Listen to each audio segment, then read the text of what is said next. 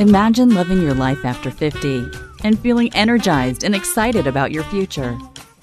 Welcome to the Women in the Middle podcast, the podcast for women who are ready to figure out what they want and create the life they deserve. Here's your host and master certified life coach, Suzy Rosenstein.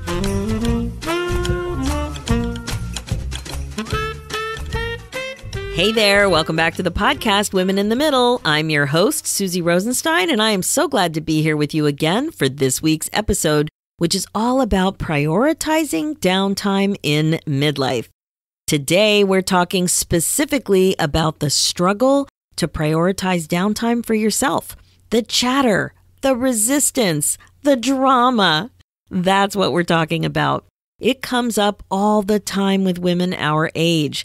So it's gonna be a good one. But before we go there, I just want to remind you that I have a free Facebook group with your name on it. It's called the Women in the Middle Community, and it's where we continue this conversation.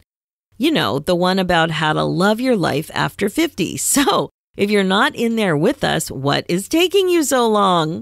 Just go to www.facebook.com/groups/Women in the Middle Community and click join.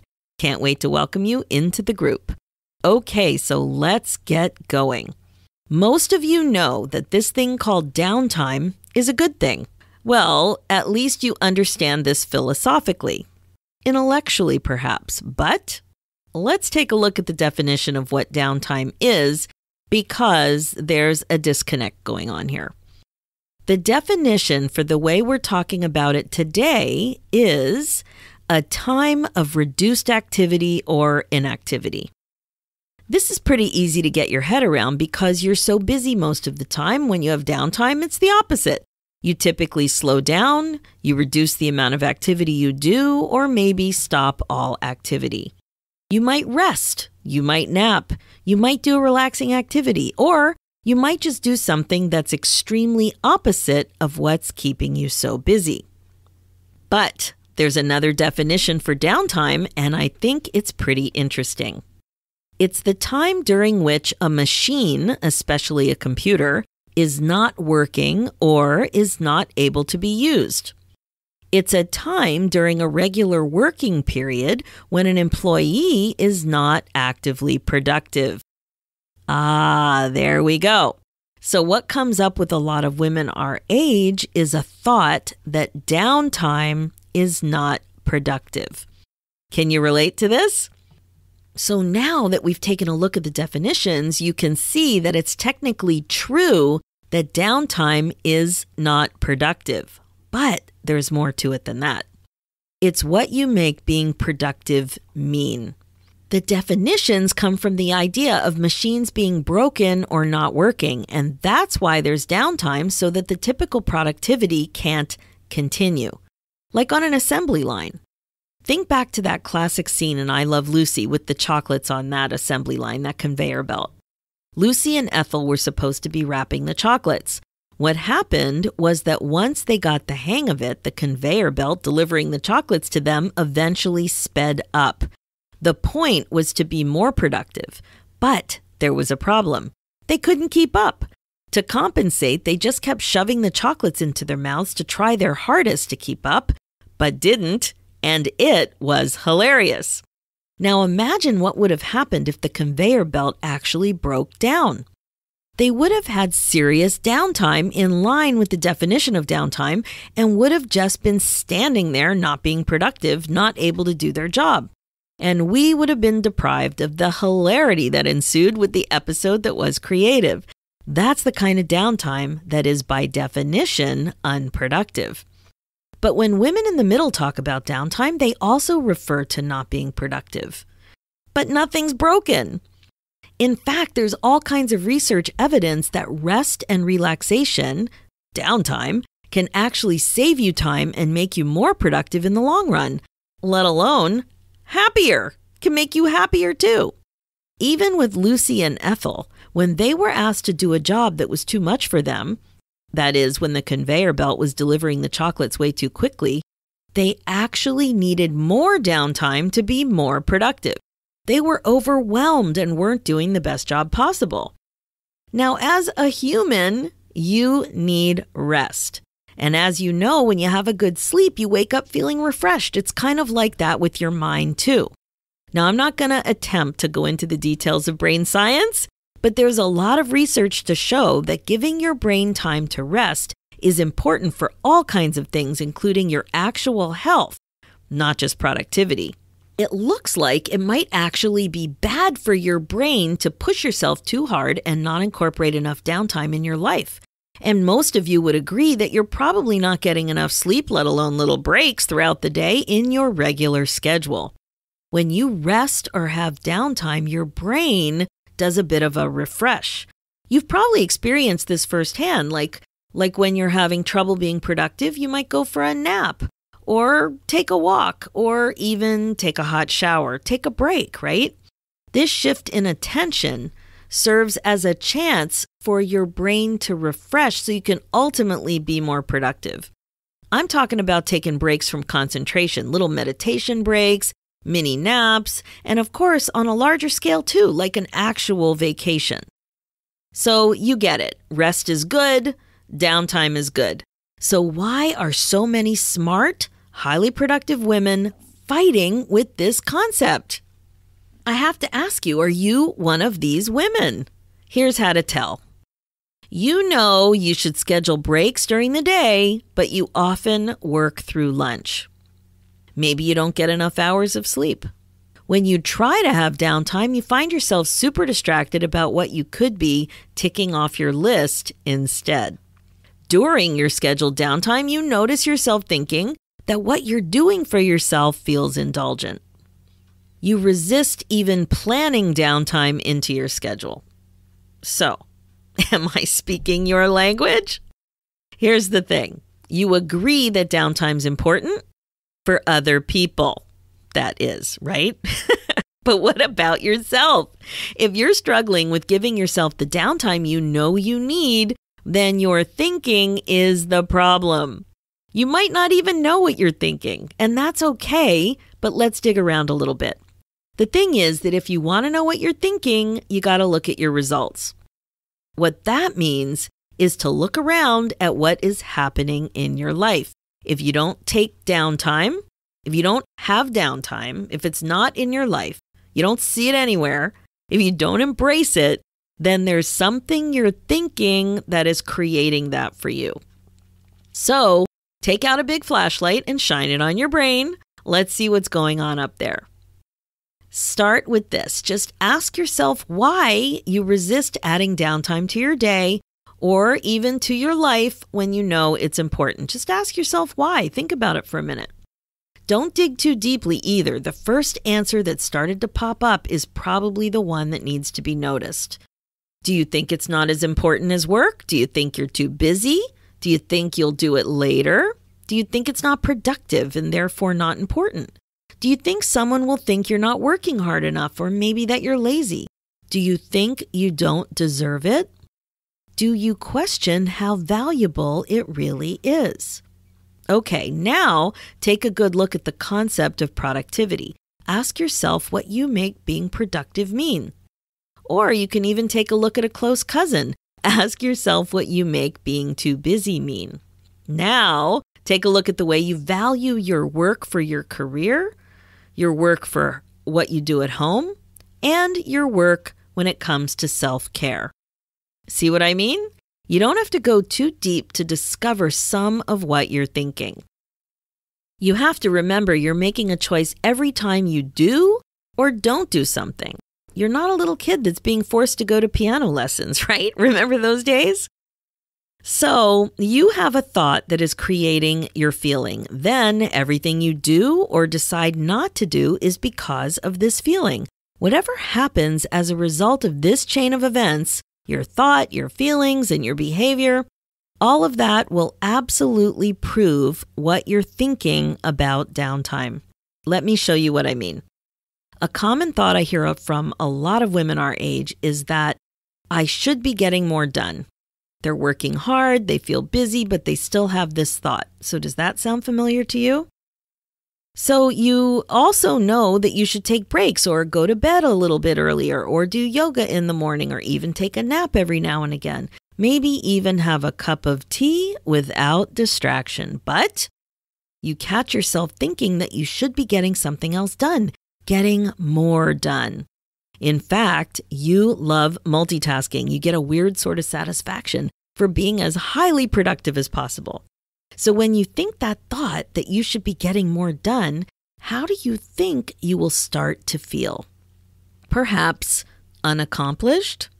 I don't know what it is for you, but for me, when I think that thought, it's definitely unaccomplished. And when you feel unaccomplished, can you see yourself enjoying that cup of tea or taking the dog for a walk without taking a business call at the same time? All you can think about is finishing that document, sending that email, or squeezing in 3 errands on the way home. When you are feeling unaccomplished, it's hard to have downtime. I think it's impossible. You see downtime as an open space of time that you could put to better use than doing something for yourself. If you forced yourself to take downtime, you would probably be distracted and antsy about what you could be doing instead, which wouldn't work to actually create the downtime. Remember, a time to rest your brain. Now, the downtime we're after is reduced activity or inactivity because that's the goal. It didn't happen because something broke. Downtime isn't the booby prize, it's the desired prize, the gift to yourself. So when you're not having downtime, you're proving your original thought that you should be doing something else. There you go, a lovely little thought loop. Now you can see that when you think thoughts that don't support you setting a priority for downtime, it just won't happen. It can't. Your brain looks for evidence to prove thoughts. This is actually good news when you're supervising your brain, but when your brain is just running amok, not so much. Another common reason I hear from women our age about why they don't prioritize finding downtime for themselves is this. It's not right to rest like this. It's indulgent, like luxurious or excessive. Now, come on, my friend. Really think about this. A cup of tea next to a window with a warm, fuzzy blankie on your lap, listening to some music for a little break? I'm not talking about taking a $20,000 month-long vacation. Just some downtime. Like all thoughts, you choose to think them, and the thought will have consequences for you. Notice how thinking that it's indulgent to have downtime makes you feel. My guess is something that won't serve you in prioritizing it more. It's just going to get in your way. So let's take a closer look. Imagine you're super busy, but you know you need downtime, so you decide to prioritize rest. Just a little bit of quiet time with nothing else planned.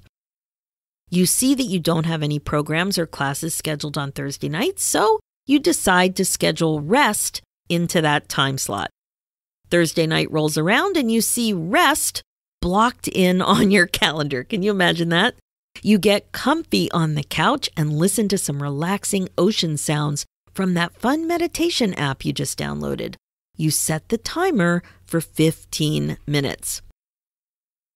You close your eyes, you get 7 minutes in, and you notice that you start to think that it feels weird to sit there this long, just relaxing, not doing anything. You talk yourself out of that distraction and try to focus again. 3 more minutes go by, and now you're squirming and can't focus because you can't get over the idea that it's not right to rest like this, to just be sitting for this long without doing anything. Lovely, right? The thought it feels indulgent to rest like this creates the feeling of being agitated. And when you're agitated, you are not resting. You prove your thought that it's not right to rest. Right? More ways to block yourself from downtime. Overall, this whole problem with the way so many women in the middle look at downtime and productivity is becoming more clear. It's not being fancy or luxurious to have downtime, and downtime is doing nothing on the one hand, but not doing nothing on the other. You're actually giving yourself downtime. Rest. You're giving yourself rest. That is something. So, what can you do to get a handle on all of this? Wanting downtime is really like wanting any other change in behavior. So here are the 5 steps you need to take to create more downtime for yourself. Okay? Step 1. First, you need to have awareness of what you're thinking and feeling. It doesn't matter which you identify first. What's important is to know that thinking and feeling are related. So, if you can put your finger on your feeling, identify the thought creating it. If you identify your thought first, notice how you feel when you think that thought. The bottom line is that the way you feel is why you don't have downtime in your life, my friend. You may want to journal. That's really helpful for some people. Journaling helps some people sort this sort of thing out, so give it a try. Step 2. You got to clean up your thinking. This means deciding how you want to feel about creating downtime on purpose, and then creating a new thought that will create the actual feeling for you. Now, it has to be useful to you, right? If it's not useful, it's not going to move you forward with your plan, which is, of course, your desire to make downtime happen, to make it actually happen. Okay, step 3. Then you need to practice thinking the new thought until it becomes believable. You may have to think it before you believe it, and that's okay. Because if you let the old thoughts creep in, you're going to get the old result, which is what you have right now, no downtime. Step number 4. Now that you've set the stage, decide what kind of downtime you actually want. Your new thoughts and feelings will drive your ability to actually take the downtime you want to have. So here are some great ideas of things to do and some habits that will help you create downtime. I'm sure you've thought of some of these before, but I think seeing this list or hearing this list in this context will help. So one is a morning routine. Another one is adding downtime to your schedule by not filling every nook and cranny with typically productive tasks. How about this one? Think about how many hours of sleep you want and actually put bedtime in your calendar. You can take more naps. You can consider downloading a meditation app. You can do activities like art, drawing, singing, activities that feel relaxing to you, right? So for me, it's beading with wire. I love that. You can allow yourself to daydream. I do my best daydreaming in the shower. I find it very relaxing. And, you can take a longer shower. You can try coloring for adults. Those adult coloring books, pretty fun. And you can practice being more present when you're doing something solitary, like walking the dog or listening to music. And, like not dealing with your phone. And step number 5. So you need to practice downtime without drama. And what I mean by this is that it's important to decide ahead of time that downtime is happening, right? It's going to happen. And then stick to your decision. You got to honor it. Relax into your commitment to yourself. The drama happens in your mind when you focus on all of that mind chatter about what you should be doing instead of the downtime. So just plan it and do it. So there you have it. No matter how busy you are or what you currently think about rest in your life, you can create more downtime for yourself. Even if you value being productive, even if you like being busy, and even if you want to get a lot done. If you buy the concept that downtime is good, then you, my friend, can have more of this goodness in your life too. That's it for this episode. I hope I gave you some food for thought. You're only one thought away from creating what you want in your life. So I need you to ask yourself, what about you? Do you have what you want? Do you know what you want? Or are you feeling frustrated and stuck yourself more so than ever before? Super common in midlife. You might just be ready for a change. I want you to have more fun and be more excited about your life. So I think we should talk. Just go to www.talktosuzy.com and book your free consult call. I'm accepting applications to work together right now.